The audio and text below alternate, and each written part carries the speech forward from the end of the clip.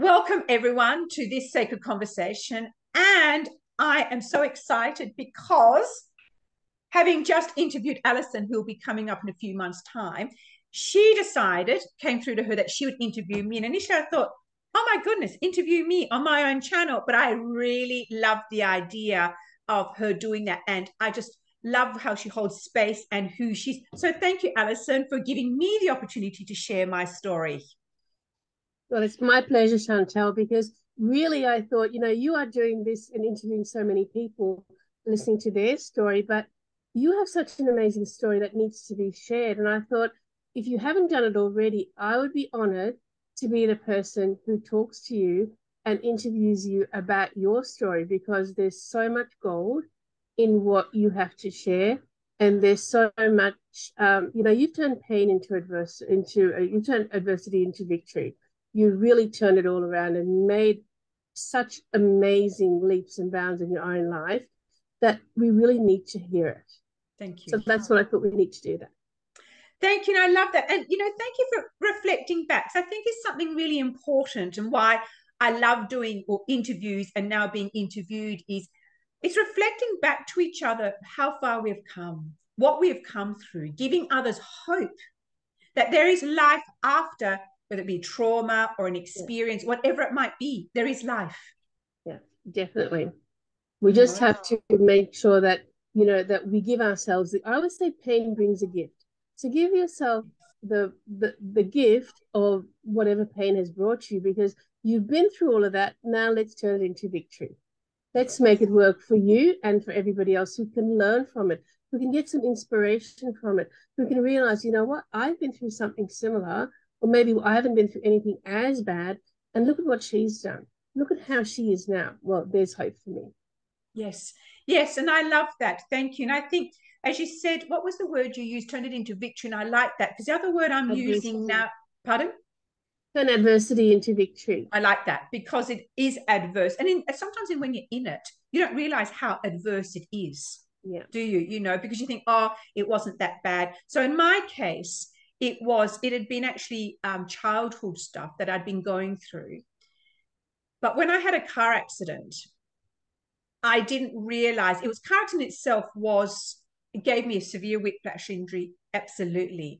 But I didn't realize at the time when I stood up. I can tell you exactly now when I froze. I understand the words now, and went into complex PTSD, because I didn't get that at the time either, because this is all just new. This is 14 years ago. So what year are we now? 2023. So anyone who listens to this down the track, we didn't have the same information or access to information. True. So if you think about it, we struggled. So I remember, and I had severe, as I said to you, rash. It was just terrible. But I didn't understand why then I had the depression, the flashbacks, and it brought everything up, all the childhood nightmares I used to have. And I went into terrible shame, because I couldn't understand. My accident wasn't that bad. Yes, my car was written off. Yes, this, and this. But why wasn't I coming back? Because what you do is you look at others, you compare yourself. I had a beautiful friend. That's how I met my partner. She'd been in a horrific accident compared to me, and horrific injuries. And you know what she said to me one day, which I loved? She said, it's your experience.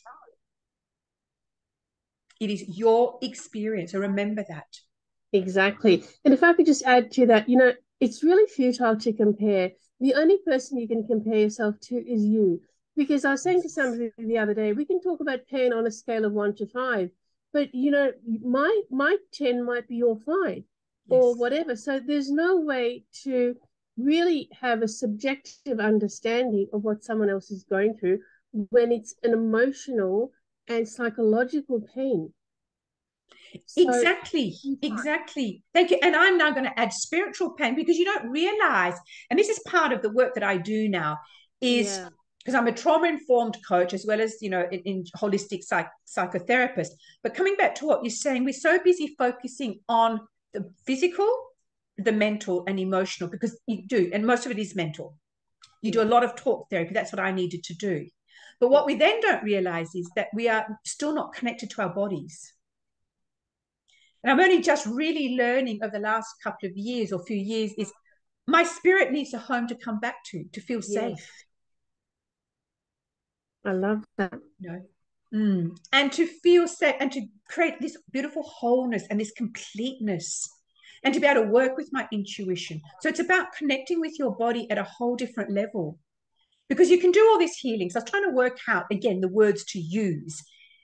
So the healing for me, so these are my words. So the healing was going through all the mess with my trauma, my psychologist, and then massage and everything else that I did with it. Because for a few years, I couldn't even do Reiki, meditation, nothing, because it kept triggering me. Okay. And I knew that instinctively. Yeah. And then I could slowly start coming back in. Now I've lost completely what I was saying with this. Alison, can you, so this is what also can happen. I get excited and I go off on a And tangent. I'm so enthralled in what you're saying that I've also kind of just following you and not sort of thinking about what happened before. We were talking about, you know, the spirit needing to come back into the body because we get, you know, distracted by the mental or the physical without the spirit, the soul kind of part of our body. That's it. Thank you for that. And what I mean about being in contact with your body, I was totally in pain body. So I was in my body, but in pain. But what I couldn't do for a long time was actually feel into my body. So that was all the healing. So I did all the healing that side to now. It's like, who am I now? Is there life after trauma? So now someone used the beautiful word. Now you begin to create yourself. Ooh, You begin to work out, who do I want to be? Who do I want to become? Yeah. You know, and there's excitement as well as trepidation in there, because, you know, it's like when you're going through such a tough time, and whether it be through a death, illness, whatever it might be, it's your own experience. Okay. So there's so much around trauma. So for anyone who's listening, I do have how trauma affects you and what it's about, because we need to understand what trauma means. We need to be okay about using the word trauma, you know. And again, I've gone off track. I get so excited, Alison. You're keeping me honest, aren't you? Yeah. So we're talking about, again, coming into our body and just connecting with that. And it's about creating who you want to be. Right. Thank and you. While we've got this, I also wanted to add, so it's creating who we want to be, but it's also discovering who we really are and putting the two together. That's it. Exactly. It is. And someone I interviewed used it as, sorry, say that again. I'm getting goosebumps. Yeah. Oh, you and me both. This is why I love these conversations. So thank you for allowing me to bounce off each other. I love it. Yeah. And one girl used, because she used to work in a mine site here in Australia, and she used it as excavation. We're excavating now, you know. So each time we go another level. And instead of seeing it as, I used to see it as shameful. Oh my God, I've got to do more healing. How much more do I need to do? Because I also got stuck on that. Because I was so lacking. I didn't realize, again, I was missing the spirit and the soul being here. So now I go, oh my God, like you said, it's basically discovering who we are. Someone said, they say a while ago, hearing about you, you know, who you become, who you're meant to be, and rediscover. I don't know who I was. I was born into violence. I was born into this trauma, developmental trauma, they call it. I get that now. I had no idea who I was. I didn't know that I was loving, kind, fun, adventurous, intelligent. You know, I didn't know that. So I didn't know how to. Loving, Yeah, that's it. And, you know, so I didn't know how to just rediscover myself or become who I'm meant to be. I didn't know who I was meant to be. Yeah. And some people get addicted to their shame and to their pain because they keep wanting to talk about it rather than move through it. So, and I think sometimes it's because they either haven't come across somebody who can show them how you can move through it, or they're getting what we call secondary gain. Like when they're sort of going through their pain and their drama of their trauma, they're getting attention. They're loving that because they felt very shameful to the point they had to hide away. But now they're finding that they're now people are wanting to talk to them or ask them stuff or say, wow, look at you, you've come through that. But what they're not realizing is they're perpetuating it. So we really need to be willing to let that go and then work through it and discover what's who we are on the other side of that, which you've done so beautifully.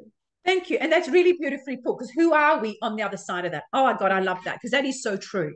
Who are we? And I think the other thing you said a bit earlier, and the way I see it also when I've been doing some Buddhist reading, I'm not by no means a Buddhist, but I love some of their readings. I never understood why suffering, you had to suffer to create happiness. But you said something earlier, and because we need to sit in the pain and the discomfort.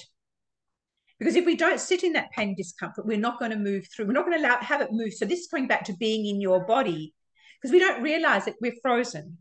Yeah. This is where trauma comes from, or, you know, we freeze. And we haven't had the capacity to move because we're so overwhelmed. Now, again, these are my words from my understanding and my own experience. So I didn't realize that I had still was frozen in my body still, the memory of it in the DNA. So even though I thought, oh yeah, I've done all this therapy. Oh yes, I should be over. Oh yeah, yeah, yeah. And I was carrying on. I was back to functioning. Yeah. I actually wasn't functioning to my fullest. Yes. There were still things in my body that needed to be released. Mm. You know. And again, society puts upon us, or we take from society, whichever way you want to look at it, how we're meant to be. And there's no meant to be. It's how we want to be. It's how we feel fulfilled to be. It's how we feel authentic in being back in connection with our mind, body, and soul. Love, again, connection. So again, so whether you have connection this way, whatever way, because it is about connecting and then enjoying. So in a way, I'm now enjoying finding out who I am. I mean, there are still painful moments, rest assured. That doesn't mean I still don't trigger into shame and all that. But it's like now I'm loving stepping into the unknown. So, from when I did this, so 3 years ago is when we went into lockdown. That was all the first of the stuff. It actually was the thing that gave me permission to actually step into the unknown, gave me permission to let go of everything that I knew and come into the space that I'm sitting in now. No one needed to know I was here. I was completely safe.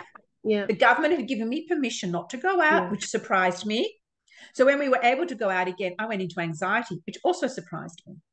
But I needed that deep healing time because I pushed and pushed and pushed. Because like you said, I pushed all my life, but after that, I kept pushing. Will people like me? I'm a businesswoman. Will people relate to me? Will I be professional when I'm bursting into tears? Yeah. Having massive panic attacks. I can't get off the couch. So I kept pushing and striving, and that's part of a trauma response. Okay. And it's all or nothing. So I'm all in or I'm nothing. So I'm learning to find that beautiful space in between so that's again learning boundaries. So coming back to, I stepped into the unknown because I knew I needed to just start to let go of life, the trauma, everything that I knew. I had to let it go. So family history, generational history, everything. And of course, I thought it'd take a lot quicker. It's been 3 years and I'm just coming out of the end of that thing. The best thing I did, Alison, best thing I did. Yeah. Well, one of my coaches and mentors says, you're either green and growing or you're ripe and rotting.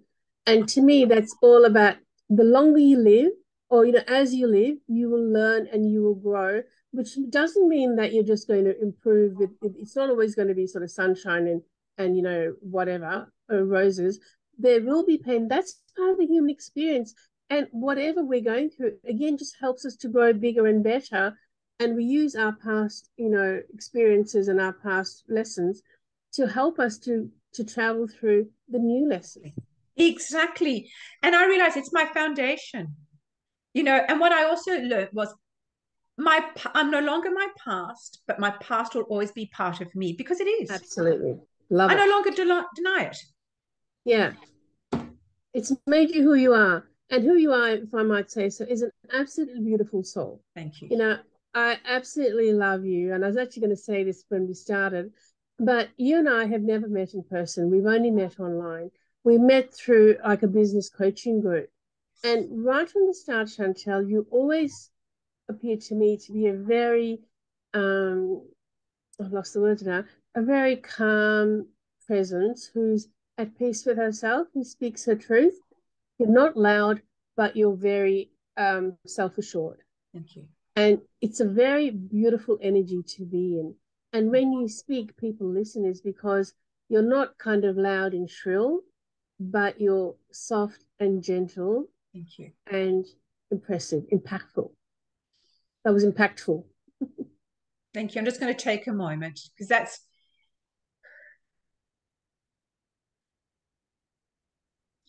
thank you.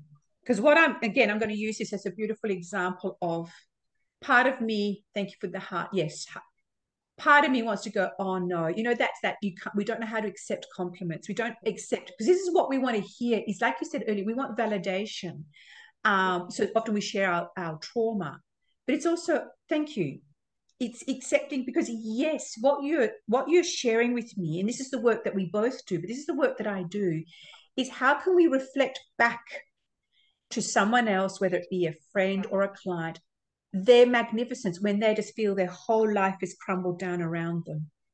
Yet you can still see that magic, that moment, that diamond, whatever it is you want to call it. And that is what holding space is all about. That is what empathy, understanding, because you don't need to understand each other's stories. This is what we spoke about earlier. You and I have had completely different stories.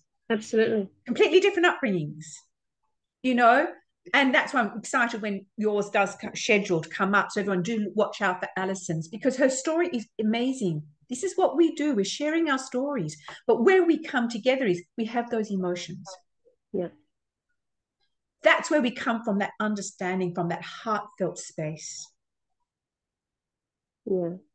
You know? Beautiful. So it's just taking, it's beautiful.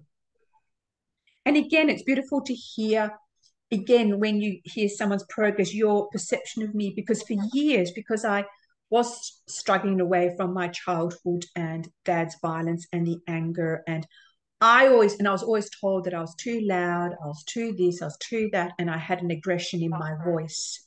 Because sometimes I did use aggression because that was my way of protecting me, not understanding that, and to get what I needed. So for you to say that to me just warms my heart beyond measure, because I now know that that is who I am. I'm not the other person. That was a person that I created, or was created for me to survive. Yeah. In this world that constantly felt unsafe, right into adulthood. But I didn't realize to what extent it was driving me. Yeah. Yeah. Oh, I'm having a moment now.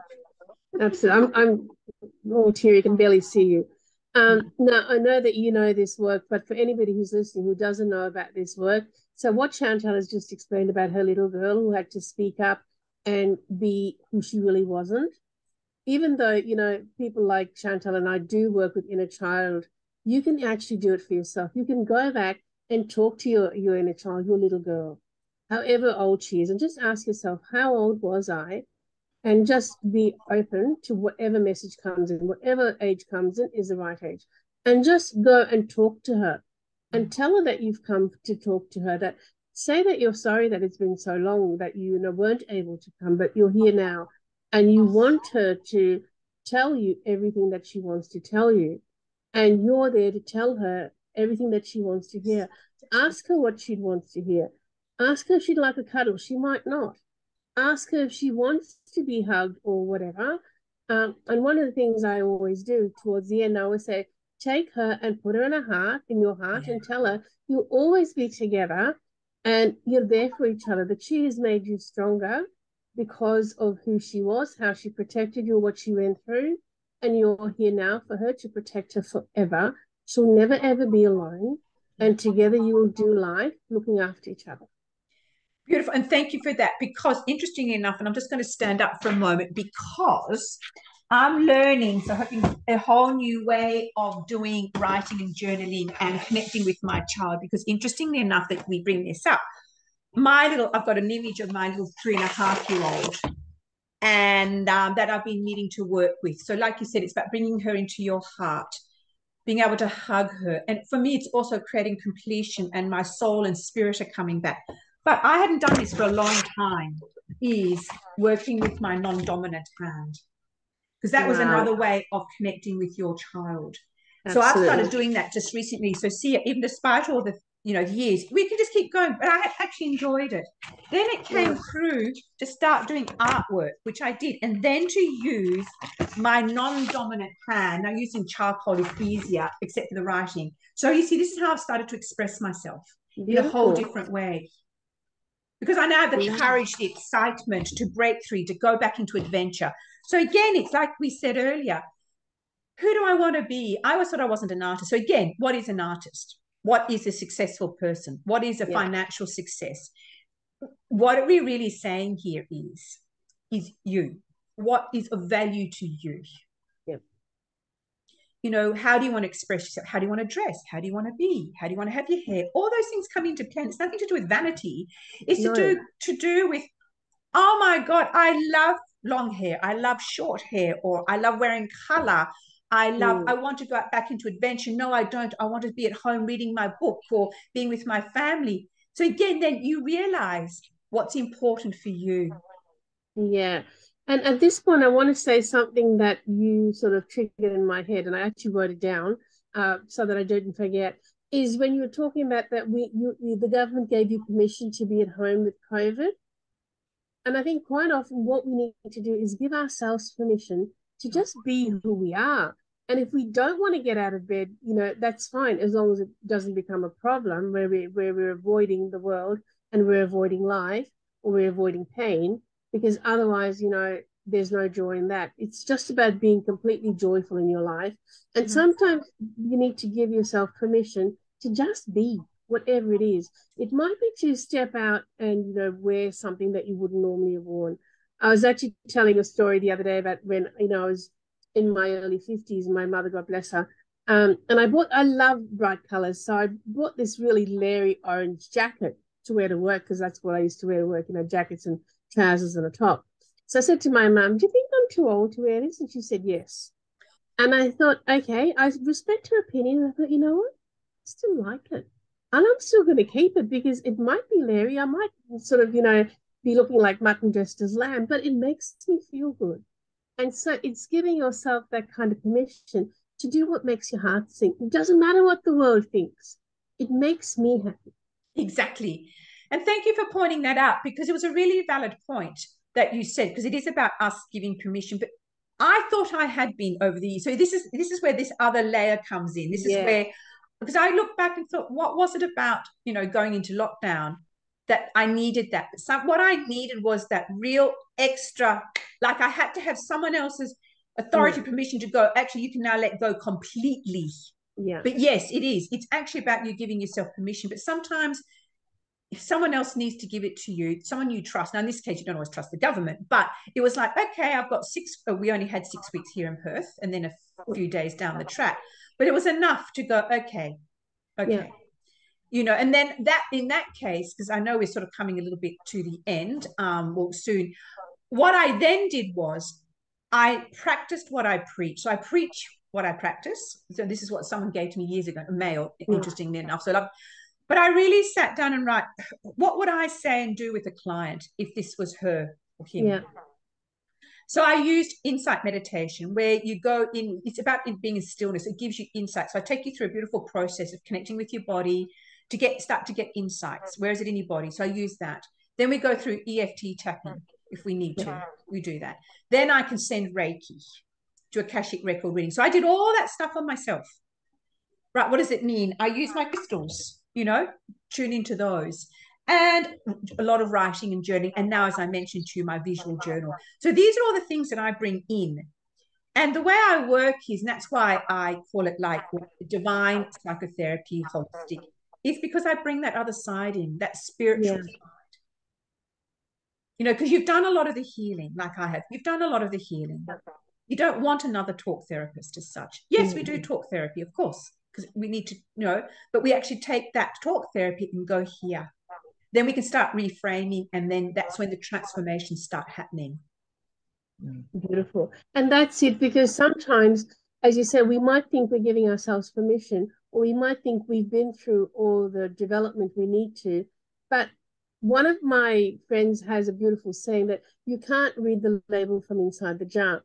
So when we're inside our own jar, you can't actually see what's happening from the outside. Only somebody from the outside can. And that's why people need either coaches or therapists or whatever.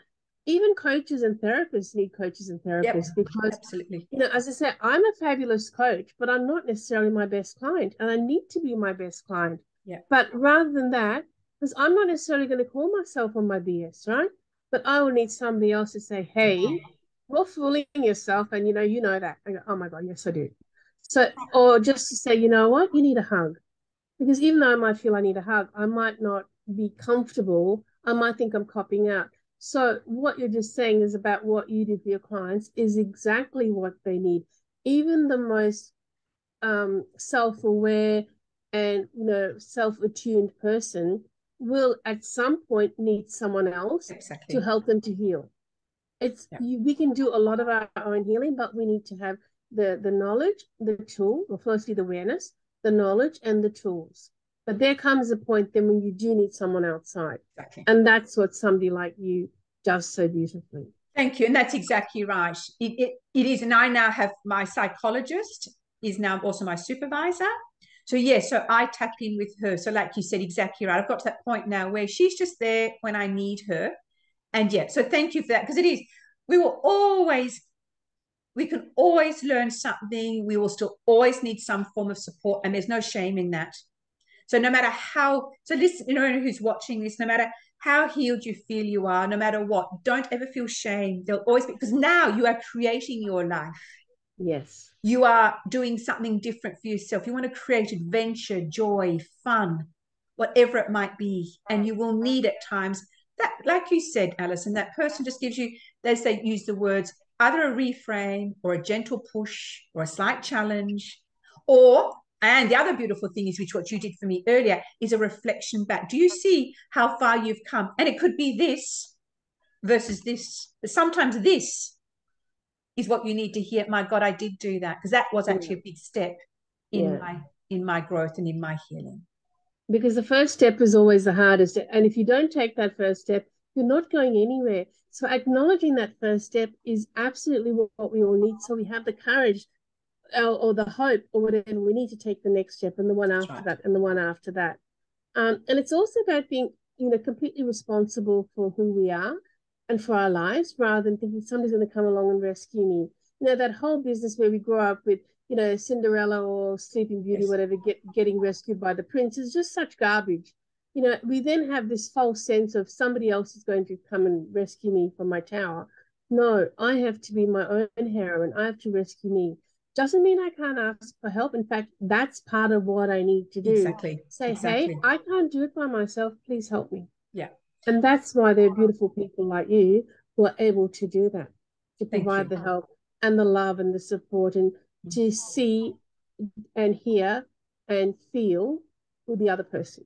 Thank you. And I That's so appreciate. beautiful.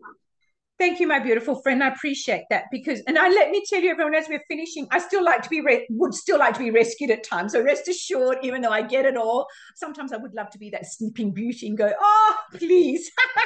So Oh, look, I'm just exactly, and it doesn't mean so. That's beautiful. I love it too, right? In fact, my partner talks about pink jobs and blue jobs, which is a bit of a joke, which one of his friends talks about. And it's not about being completely self-sufficient. No, no man is an island. No woman either. We want to be women. We want to be pampered. We want to be sort of looked after. We want to yes. be romanced. That's part of who we are. That's part of our birthright, and there's no shame in that. You're lucky if you have it, and just appreciate it. And I'm so lucky. I'm so glad you have it in Yes, your thank you, beautiful and you woman. too. And this is such a beautiful way to end, because I'm knowing us, we could carry on. So anyone, if you'd love to contact or know anything more, I have all my details in the description. As I said, Alison's will be coming up in a little while, so keep an eye on that. So if you'd like to subscribe, so I'll like to subscribe, and any comments you'd like, one of us will get back to you. Reach out, and just remember, you're not alone. There is life after trauma, and you can be just beautifully, gloriously you. Thank you, Alison, for giving me this beautiful moment in time. Thank you. Thank you.